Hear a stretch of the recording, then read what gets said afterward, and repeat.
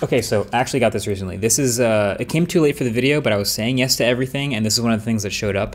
This is a Magic Mouse case. Now, just as a refresher, this is Apple we're talking about, the richest technology company in the world, and this is the mouse they ship with their computers. It's the best they could do. Somehow it's terrible. It somehow has two fatal flaws. One is that it's an ergonomic nightmare for anyone who doesn't have baby-sized hands, but then two is when the battery finally dies, the charge port is at the bottom, so you can't use it while you just wait for it to charge. It's hilarious. So this company has made like a 3D printed plastic case for it. You basically just slot it in, and now it's better. I mean, the idea is it's giving you an arched shape to actually rest your hand. It just turns out now there's kind of a cliff that your fingers hang off of, and it introduces a slightly new, different type of fatigue. It is kind of weird, I don't know. There is a bit of a cavity up here for a charging cable if you want to store it in there. So for an extra $40 now, the mouse only has one fatal flaw.